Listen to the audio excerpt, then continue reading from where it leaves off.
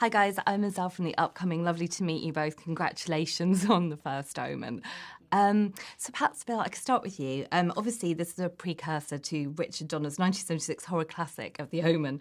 What can you expect from the storylines this time round? Well, anyone who admired any of the Omen films, I think, can relax, because I think they'll just be delighted, because it's the prequel. This film, the first Omen, is powerful, and it delivers, and it honours the previous movies. So they can expect more of the same, only probably amped up a touch with the modern techniques. So. Omen plus Omen. It'll be a ride. Omen squared. Omen squared, exactly. And Nell, obviously, you played an unhinged nanny in The Servant series. I did indeed. So did that kind of prepare you a little bit for this role in this? And what was it about the script and the role that kind of appealed to you? I think it did prepare me for sure. I think it was it almost feels like a natural, next step, really, with the world that Servant existed in, now the world that this movie exists in. Sorry, I'm gesticulating in your face. That's all right. That's all right. I'm blocking you from the shot.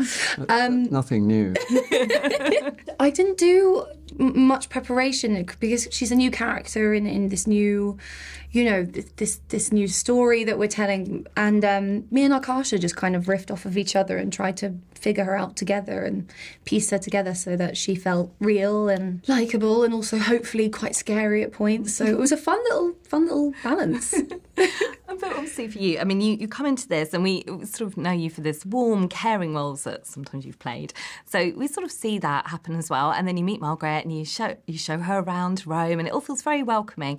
But there's obviously this dark undertone to this, obviously, as we discover later on. So what was it about the role, the script that you saw and thought, I really like this character? What sort of appealed to you about taking this on? I broke a rule, because this is the first time I've ever played a religious figure. And I sort of had an unformed rule that I wasn't going to do that. But and in this case, because the script is really good, and good scripts are rare, and I don't mind the genre, as long as the writing is great, and it obviously worked, and I liked everyone involved. So and it's it was identifiably a good part.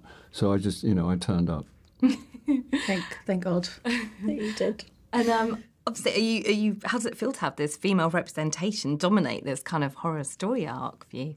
I mean, it's wonderful. I think it's we're telling a story about the birth of evil incarnate and, how the devil on earth came to be. And, it doesn't really scream out as an opportunity to have a play around with some feminist undertones, but they just came quite naturally out of the story. And, it's such a topical thing that we're all talking about at the moment. And it's an issue that, what women can and can't do with their bodies, and it's an issue that's close to every woman's heart, I imagine. So yeah, and thematically we needed all of these things, and we needed all of them to tell the story and to tell it properly. And none of it's there gratuitously or just for the sake of it, or just I saw someone say something like wokeify. I don't really know what that means, but I don't think that's what we're doing. I'm not sure, But yeah, I mean, I think it lent itself to having a female protagonist, luckily for me. And obviously, there's some pretty horrific moments that come through the film. I'm not going to give it away for any spoilers for viewers coming in, but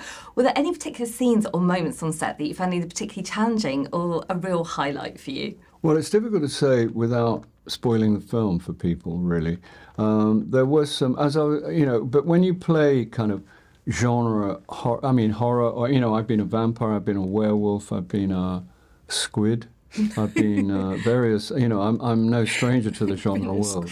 And often it gets weird, it gets funny. Yeah. It gets funny because it's kind of preposterous. I mean, that's not a lack of respect for the form, it's just that the actual doing it becomes very funny. It's hard to keep a straight face. So some of the grimmest scenes would be quite, you have to laugh. As Nell was saying earlier, you have to laugh, otherwise you could be in trouble, you know what I mean? Yeah. So it's a good way of letting off steam. There's in sort of the climax of the movie, we spent around 4 days, 3 days in this sort of cave that we had built on the studio. And it was really oppressive, and it was very heavy, but it made everything a lot funnier because we're like inside of this pressure cooker and we've all kind of gone a bit mad. So there was this moment where, Bill, I said this earlier, but it is so funny and I'm going to keep saying it. There was this moment where he was on a dolly and he's being pulled away from me, and it's a very serious moment in the movie, but it was absolutely hilarious. Him in his costume just silent, and you could hear the dolly squeaking. It was just...